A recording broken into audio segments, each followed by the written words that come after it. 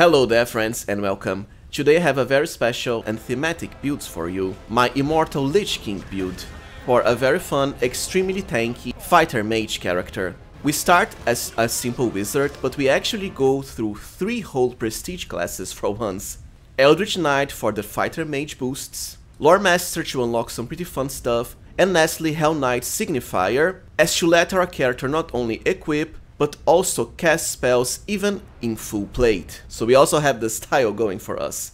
When I call this build Immortal, it's because, as you can see here, Lich allows us to get the most absurd amount of hit points possible. We actually have more than 1300 hit points. And most of this, so the actual strong effects, Typhon Life, Fist of Blood, Negative Eruption, Vampiric Touch, these are all easily rechargeable sources, because they are powerful offensive spells that not only deal damage, but also give us temporary hit points at the same time. Anyways, as I said, this build is meant to be a fighter mage, so we will have a decent amount of attacks per round, with quite extreme damage that is actually way higher than what you can see here, thanks to all of the nice leech boosts we get. So with a critical hit, we actually deal 310 damage, and this is just the first part of many.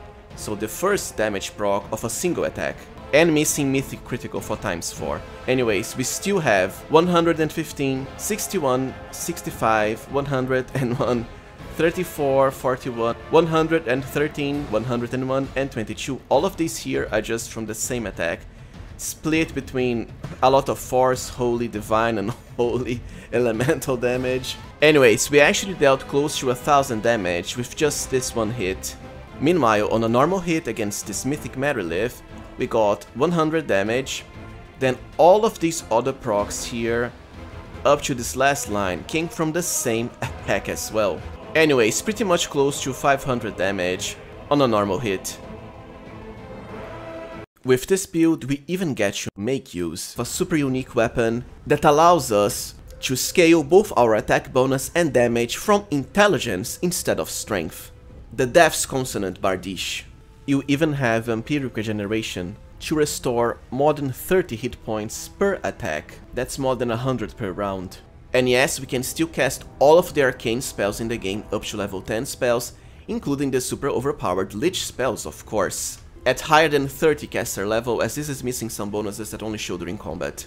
And to top it all, as a Lich, you'll even be able to reanimate bosses and unique enemies like Ramzadeh here in the dreaded Vavakia Vanguard, even other mythic demons too, as almost permanent allies to fight for your cause. We don't really have high armor class, but you know, it doesn't matter, because we have the ultimate hit points value possible, even a phylactery to bring us from death, and of course a very thematic spell to actually deny death. So honestly, you really aren't going to be dying with our Immortal Lich King, as Liches should be. Lastly, a lot of powerful saves, and of course all of the nice undead immunities that can be added even to your human party members. To put it simply, this is a very sustainable build capable of high damage, while regenerating hit points and building up your defenses at the same time. So without further ado, let us get started. Alright, so when it comes to base class for our Lich King, we are going with Wizard and then Exploiter Wizard. Exploiter is pretty much the strongest archetype in Wrath of the Righteous for a wizard, and I know you might be asking why not go with a sorcerer instead. First you have the Arcanist Exploit ability, the most powerful one being Potent Magic to highly increase our difficulty class and caster level, and we get this as early as level 1. Second, we have the faster wizard spellcasting progression over, let's say, Arcanist and Sorcerer. And remember, now in Wrath of the Righteous, spontaneous casters actually learn their normal spells at much slower speed than prepared casters, even when merging with your mythic. Third, by going with an intelligent caster, we have nice synergy with the Death's Consonant Bardiche, as I said before. Lastly, while it is true that sorcerers scale all from charisma, which means that eventually a full Lich will get to add their charisma modifier to bonus hit points instead of constitution. This comes very late in the game, only at chapter 5+, so that's like 60 to 70, even more for other players' hours that you'll have to wait until your charisma starts mattering for hit points. Plus, as I've just shown you, even with a full intelligent focus, we can still achieve more than 1000 hit points, so you know it doesn't matter. So let's start with our Exploiter Wizard. When it comes to race, human is my preferred choice as usual, because of the extra feat, which does matter for this build as we have to get both spellcasting and a lot of melee feats as well. And I have prepared a rather tight selection of feats. There isn't going to be much freedom until around like the last feats or so. For backgrounds, you have two choices. If you want your character to have the highest value in all of the lore skills, then go with Oblate and Healer, because this will let your Lord Nature and Lord Religion skills, which are normally based on Wisdom, scale based on Intelligence instead, just like Knowledge, Arcana and World. Otherwise, go with the usual Street Urchin and Pickpocket for the +2 bonus to Initiative, and Initiative does matter to our character because even though we are a fighter mage, we still have access to a lot of debilitating spells, and the sooner we get to cast them, preferably before the enemy can act, the better for us. Because I already have characters that will get ranks in Knowledge, Nature and Religion, I'll be going with Pickpocket instead. Alright, so now for ability points allocation. Intelligence is of course our main attribute and you absolutely want 19. When it comes to strength, I would leave it at 14. And yes, I know I said that we eventually get a weapon that works based on intelligence. The thing is, this weapon is only achievable starting from chapter 3, so you will have to go some of the game without it. That's why a little bit of strength. And for carrying capacity too, since we eventually get to wear armor. You don't want to be encumbered. You just need a little bit dexterity, some constitution. Like I said before, it will be forever before you are able to get hit points from charisma as a lich. So unless you want to start with awful hit points, it is in your best interest to have some constitution. Remember that once you become a lich, you can actually respec your character just fine, as you remove points in constitution if you don't want them here. Wisdom can be a dump stat, you don't really need it. And as far as charisma, well, if you don't want to respec your character later on, then you can start with some charisma here. Like you can dump wisdom to get 14 charisma. There's a lot of buffs that will enhance our charisma later on, so that we still get nice hit points from it. Otherwise, you can just ignore charisma, get constitution, then respect for charisma once you become a full lich. I'm not going to be respecting my character, so I'll start with these stats here. When it comes to skill points, well, Knowledge, Arcana and World of course. As for the other skills, they are really up to you. I'll be going with Perception here, because eventually this will become a class skill for us. And I also like to have just a bit in Use Magic Device to use some cleric spells from scrolls if needed. Persuasion will also become a class skill for us, but it takes a while. Alright, so as far as our level 1 feat selection for our Lich King build, the first is Spell Focused and Conjuration. Yes, I know this is meant to be a Necromancer character, but the Necromancy spells early game are, to put it simply, garbage, besides a few buffs.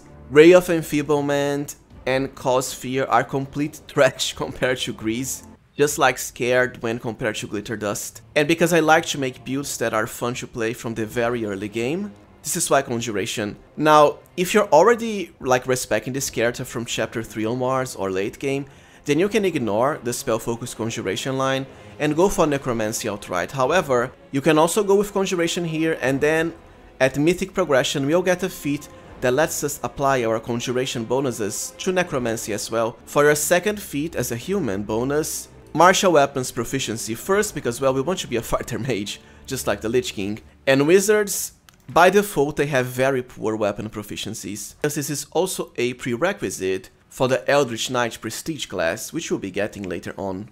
Plus, early game it lets you equip both Glaives and Bardicious, which are reach weapons, so our wizard can attack from safety behind our tanks, pets, and most importantly, behind our very own Grease Puddles. Lastly, for your wizard bonus feat, Greater Spell Focus and Conjuration, when it comes to your first exploit, the choice is very simple. Potent Magic. It's actually kinda crazy that the best exploit in the entire game can be achieved right at level 1. So basically, whenever you use this, your next spell will have its difficulty class increased by 2, which is quite good, or the caster level increased by 2. Now, when it comes to spell selection, please remember that I already have a guide here for the best arcane spells in the whole game. Everything is there, debuffs, crowd control. So for now, I'll keep it shorter. Grease, of course, is a must. As a matter of fact, you'll be spamming this spell until around chapter 3, when you get the merged Lich spells. That's how good Grease is, especially when you combine it with meta magic. As for other spells, mostly the buffs, so True Strike, Shield, Reduce Person, Mage Armor, Enlarge Person. Remember, if you cast this on your character with a Bardiche or Glaive, you'll gain even higher reach. And you can go with protection from alignment as well. As far as deity choice, to me, there is really only one, Urgatoa. Not only is she the goddess of undeath and undead, so very thematic for a Lich run, there's also a lot of unique dialogues that you only get if you are following Urgatoa as a Lich. As far as alignment, we are actually very restricted here. You have to be lawful evil, because the Hell Knight Signifier prestige class requires you to be any lawful, and when it comes to Liches, you have to be lawful evil, so...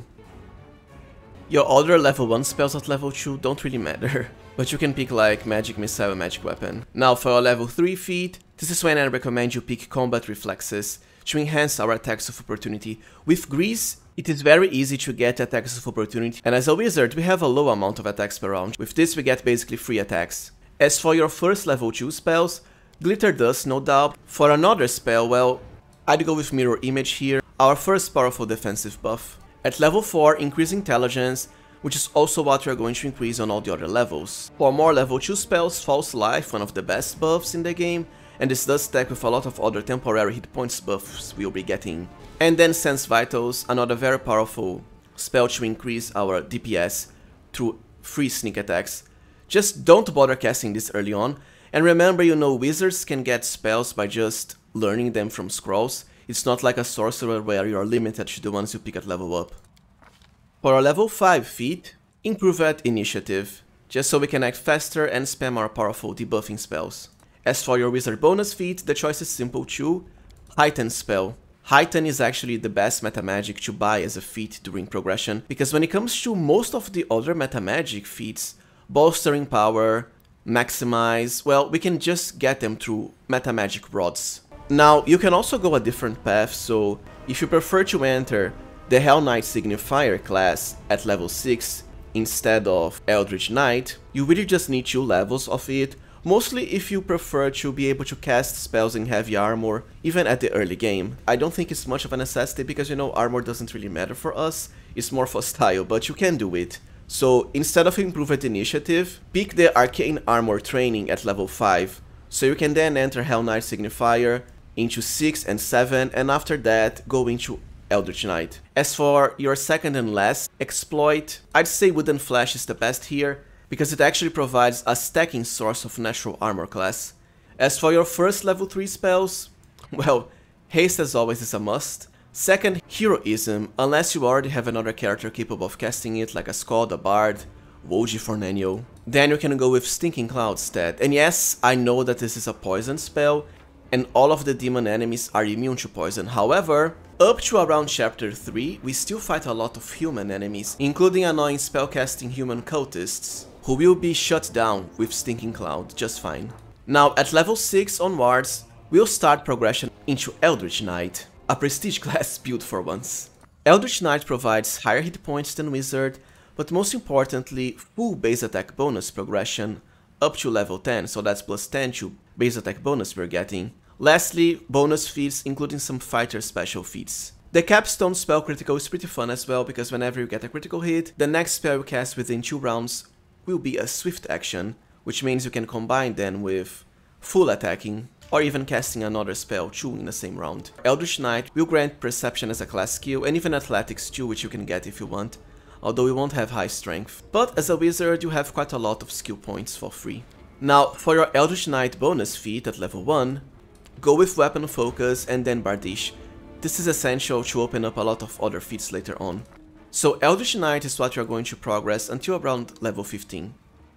For your level 7 feat, because of our higher base attack bonus from Eldritch Knight, we can actually pick the highly awaited Outflank, at the same time as most of our other characters, pets included, to get started on our very powerful Chains of Attacks of Opportunity, giving us free attacks. Then choose to continue progression into Exploiter Wizard.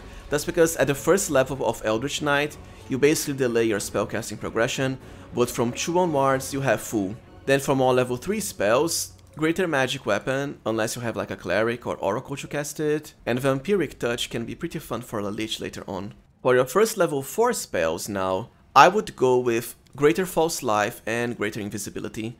So Greater False Life actually stacks with False Life for even more hit points, and Greater Invisibility is something we can turn into 24 hours later on, so yes, we can actually become permanently invisible. For your level 9 feat, this is when I would get power attack, as in just another level we are merging with Lich and getting quite a massive boost to our overall power, especially to attack bonus buffs. Plus, since we are using a two-handed weapon, a Bardiche, we get even higher damage boosts from this. For more level 4 spells, you know, it doesn't really matter. You can get like Stone Skin, but we are soon getting Stone Skin Communal. And let's just say animate that for the fun of it. At level 10, as an Eldritch Knight bonus feat, be sure to pick Dazzling Display. We aren't going to be using this, it's just to get Shattered Defenses later on as usual. Then for level 5 spells, Echolocation is a must to bypass enemy concealment, and Genie Kind will play a very big role in our Elemental Barrage combo later on. Now starting from around this level, so level 10, you can already merge with Lich at Mythic rank 3, so you'll be learning more spells through Mythic Progression and having way faster spellcasting speed. The reason it's not going to show here for normal progression is that, well, for building purposes, I decided to keep the normal progression separate from the Mythic one as usual. At level 11, be sure to pick Improved Critical and Bardiche at last.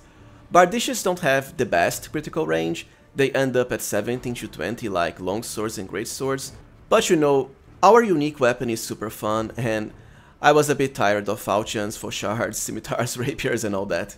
For more level 5 spells, Stone Skin Communal, and the other one truly does not matter. Well, Animal Growth can help unless another character in your party can cast it, and you have pets of course. By now you already have the Lich spell, so for your first level 6 spells, Greater Heroism, the animal buffs I prefer to leave to characters like Amelia or Susiel, and then I would also pick Transformation just to highly increase your attack bonus to that of a fighter, which also grants extra attacks if you need, but it does block spellcasting, so be wary. At level 13, be sure to pick Shattered Defenses at last. Not only because at this point you already have the Frightful Aspect spell, but also the Lich mythic ability that gives you a Fear Aura. So for more level 6 spells you can pick like Hellfire Ray and Sirocco, but you're not really going to be using them. For a level 14 feat, as a bonus Eldritch Knight one, Weapon Specialization and Bardiche. I do get this somewhat late, the reason is, you know, a +2 bonus to damage. In the grand scheme of things, you know, when compared to all of the nice damage boosts we get from Lich spells, it doesn't matter that much. As for level 7 spells, Legendary Proportions to buff allies, and Firebrand, the second part of our Elemental Barrage combo. At level 15 we have a feat and also our last level in Eldritch Knight. Now for this part it is very important that you pick the Skill Focus and Arcana feat as to qualify for the Lore Master Prestige class, which will come at the next level. Your other level 7 spells can truly be anything, they won't matter. Like let's say True Sing and Finger of Death, just for the thematics of it. Now at level 16, as I've just said, we finally enter into Lore Master. Lore Master is a very fun prestige class that lets your character get quite a lot of stuff really. Through the secret ability, you can pick any cleric or druid spell of the same maximum level that you can cast, and even bypass feat requirements through combat feat or rogue secret, which you'll be doing pretty soon. It even grants you class skills in like almost everything, which is why I said Persuasion and UMD would become class skills eventually. The first secret we actually want, well at least the one I find to be the best, is Cleric's Spell, and then we'll be stealing the Divine Power spell from Clerics. At this level, we'll already be able to turn our Divine Power, a 1-round level spell by default, into 24 hours duration. Plus it can grant up to +6 both to your attack bonus and damage rolls, as a luck type, and Liches cannot get luck bonuses, unlike angels. As for level 8 spells, the choice is actually pretty important, as you want both Cemental, an ultimate, self-buff, and Frightful Aspect too. We still want a few more levels into Lore Master, so let us keep going, just so we can get another secret. For our level 17 feat, this is also important, because you want to enter the Signifier class, you want Arcane Armor Training. As for more level 8 spells, anything you want. They pale in comparison to the Lich spells. For level 18 we have our last Lore Master level, which thankfully gives us another secret. This can go two ways basically, so you can pick Combat Feat and then Cleaving Finish as a way of getting even another free attack whenever you kill an enemy, although it is limited to once per round.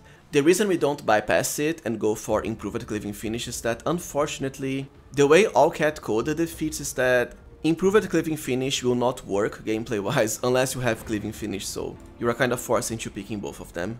Or you can also go for Rogue's Secret and the Opportunist feat. Whenever an ally attacks an enemy at melee and you threaten them, you'll get a free attack as an attack of opportunity, although it is limited to just once per round. Overall, I think Opportunist is a better choice because, well, Cleaving Finish requires us to kill an enemy, Opportunist just requires the enemy to be attacked.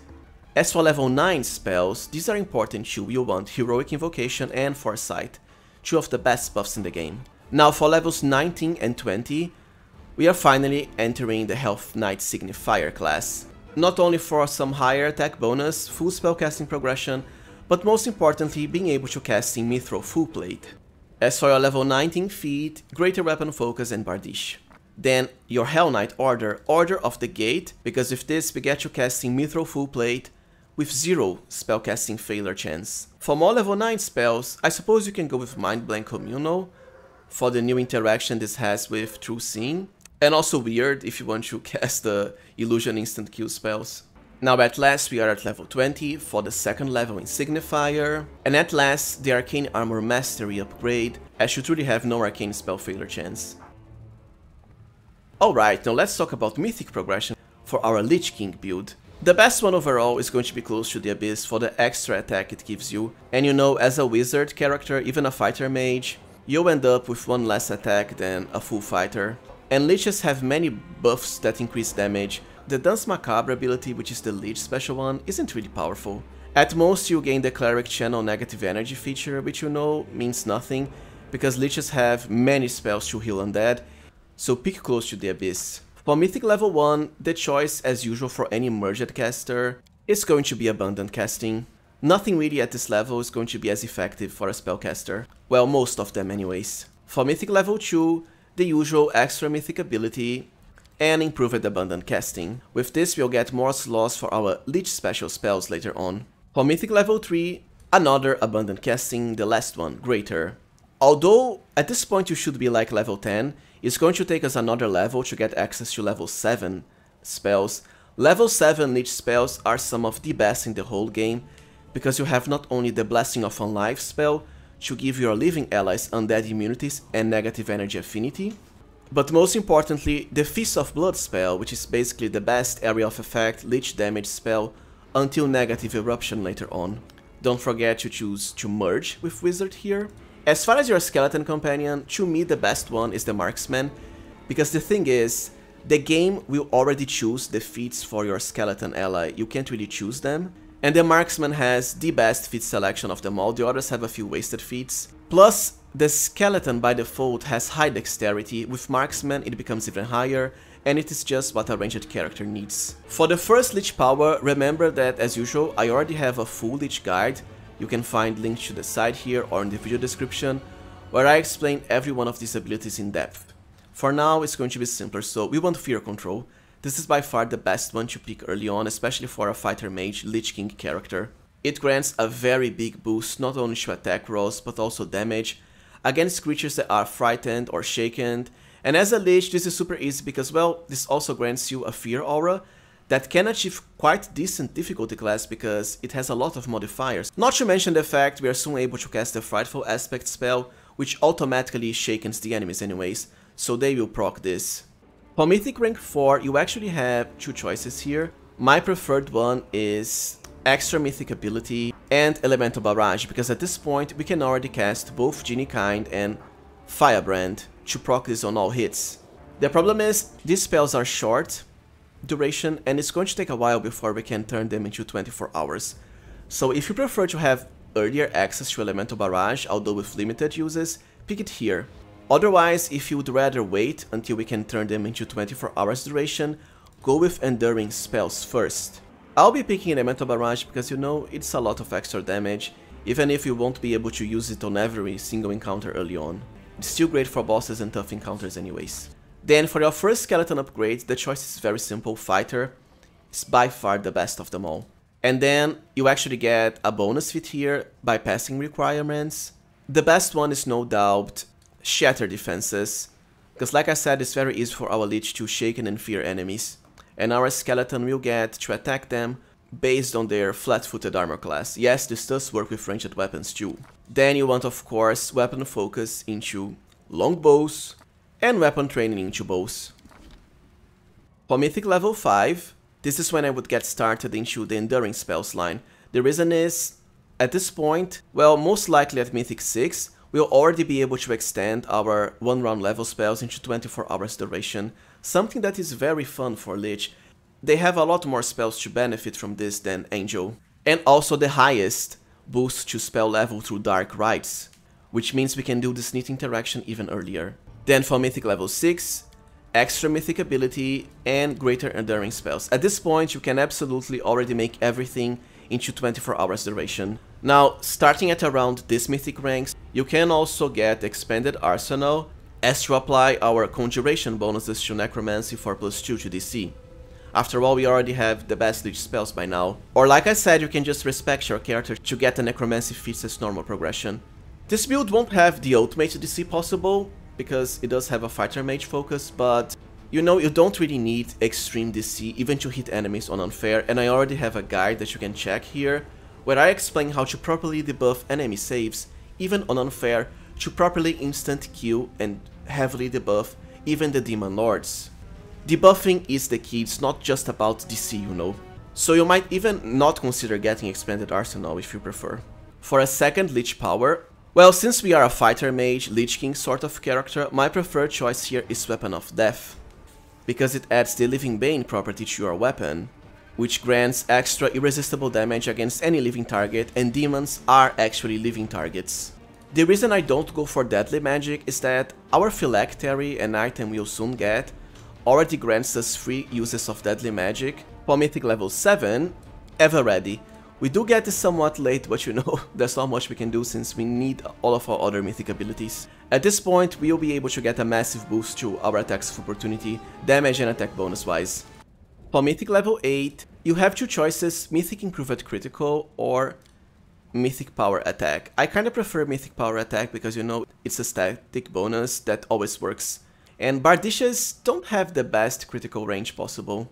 Then for your second skeletal upgrade, I actually prefer the Skeleton Cleric here, because you gain some powerful self buffs, most importantly Divine Favor and Divine Power. As for Mythic rank 9, you have a few different choices, so if you have a SKALD that can grant you pounce, you can go with Mythic Charge, because for our third Lich power, we can pick Death Rush, which grants even more damage on charging, so whenever you charge with pounce, you actually have 2 d6 points of extra damage per Mythic rank, for a total of 20. Kinda a lot considering you're adding this on every single attack. But if you don't have a SKALD, it's kinda meaningless. In that case, you can go with, for example, Last Stand, although trust me, it's very hard to actually kill a Lich. You can also pick Archmage Armor for more armor class, but you know, it kinda defeats the point of going with a full plate. There's also Ascended Element and Negative Energy, but we have Deadly Magic. So I'd say it's kind of a choice between Last Stand and Mythic Charge. Since I do have a SKALD, I'll go with Mythic Charge and then Death Rush here, to truly maximize our damage as a true Lich King. As for Mythic rank 10, I would pick Mythic Weapon Specialization. And you can of course also go for Mythic Improved Critical. Then you can go with either the Skeleton Inquisitor or Magus upgrades. Alright, so now let's discover gear for our Lich King build. The ammo let you know of Alexis as always, but before that, you can go with Amulets of Natural Armor, or the rare amulets that increase initiative. As far as the armor slot, well, after you enter Hell Knight Signifier and get 2 levels into it, you'll be able to have both heavy armor proficiency and cast spells in heavy armor, full plate even, so long as they are Mithril full plate. So Mithril full plates will be your ultimate armor choice, as the Mithril armors have lower spell failure chance, which we can overcome. When it comes to the robes of the 7 sins are pretty much the best now for any caster character, not only for the increase to caster level by +3, and Liches already have the highest caster level possible by default, but also for the extra boost to DC. You can get this from the latest DLC, the Treasure of the Midnight Isles, but before finding this robe, you can also go for example with the Robe of Determination, to increase the power of your Fortitude spells, and some of the Lich spells are based on Fortitude. As for the belt slot, For most of the game, belts that increase both your strength and constitution, but after the Lich transformation at chapter 5, constitution stops mattering for us, so just strength and dexterity belts. When it comes to the gloves, I'll reuse embroidered gloves as always, for higher defensive values. Otherwise, you can always go with the Fancier Gifts glove, as they do empower two-handed weapons, like our Bardiche, the gloves of the Death Dealer 2 for higher sneak attack, and we do have the Sense Vital spell, and the Baphomet skill book, and the Twisted Temptation gloves can help as well, even if we don't have enchantment spells. They still apply a nasty debuff to the enemy's saving throws. Now for the boot slot, because I have a SKALD with Pounce, and I enjoy the charge ability, I like the boots of Stampede for higher damage on charging. You can also go with Abyss Walkers for an extra dodge against demons, 2 armor class, and an additional attack of opportunity. And of course the infamous Ronex Sacrifice boots for all of the absurd bonuses it gives you. It's just that this character doesn't really need high dexterity, since we are using full plates, even mithril ones. As for the helmet slot, well, early game you want helmets that increase your intelligence, the best one being Draven's Head. Later on, especially when you become a Lich, you'll want headbands of mental perfection, or at least ones that increase both your intelligence and also charisma for higher hit points. The best one being Darkness Caress. As far as the glasses slots, you have the Glasses of Undeniable Truth, also from the latest DLC, for the nice +2 profane bonus to initiative. Also the Goggles of Piercing Gaze for the insight bonus to attack and damage against evil outsiders, so demons, and a very high boost to persuasion. When it comes to the cloak, we actually have 2 different choices for the best items. So the first is the Lich version of the Mythic Cloak, the Bound of Possibility. This actually has one of the best effects of all of the special cloaks, as it empowers your Lore Beyond the Grave ability to grant an additional +4 stacking bonus to strength, dexterity and charisma. So our undead characters, for example, have a +9 total to these attributes, as untyped by the way, so stacking. You can however also go with the Cloak of Darkest Rites, which grants you a resistance bonus to saving throws, but most importantly, enhances your Dark Rite abilities to grant a +2 profane bonus to armor class, to your character and all of your companions, and even a +2 bonus to difficulty class, quite powerful.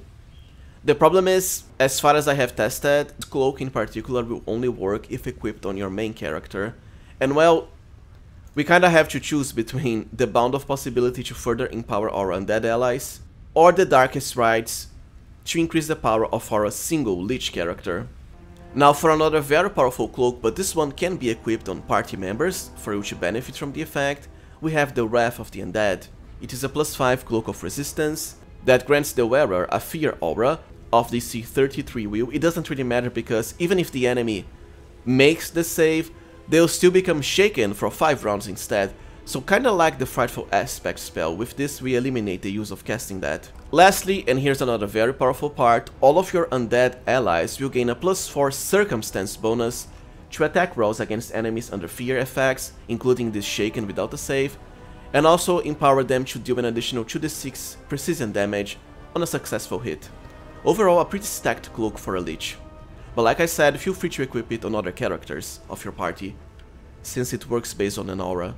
When it comes to the ring slots, the Ring of Evasion as always, to avoid damage from any annoying area of effect spells, especially some that mythic demons like to use.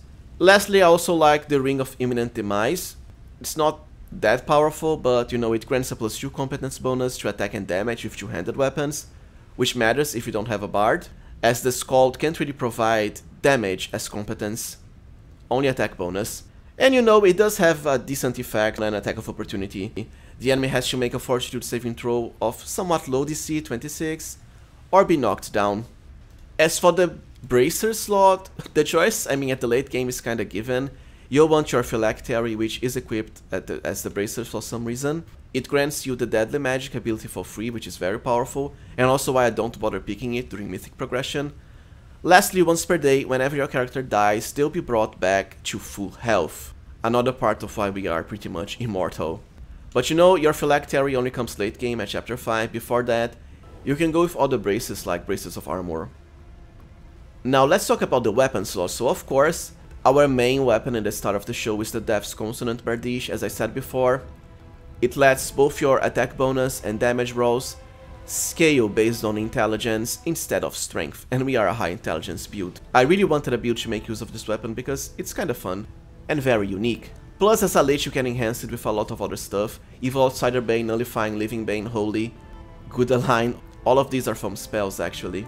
Besides that, we also have the Quarterstaff of the War Mage, just for the +2 bonus to DC if you want, you know, to cast a spell at the highest power.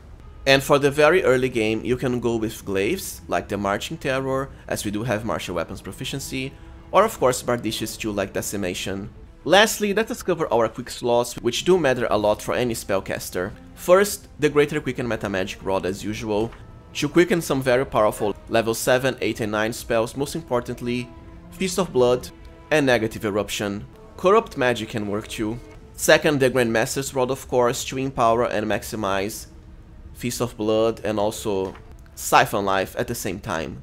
The Devouring Lust Metamagic Rod can also be quite powerful because you find it at chapter 3 and it does let you maximize basically any spell. The Dragon Familiar Jarsigags for even more damage with Elemental Barrage.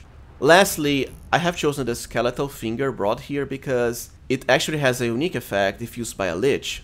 So whenever you kill a living creature using Bone Shaker, Vampiric Touch, Bone Shatter or Exsanguinate, mostly going to be Exsanguinate here, the rod will recover 1 daily use, and it is a quicken rod of up to level 6 spells. The maximum recovery is 3 times per day, but you know, it's still a pretty fun and useful item, because of this neat Lich synergy it has.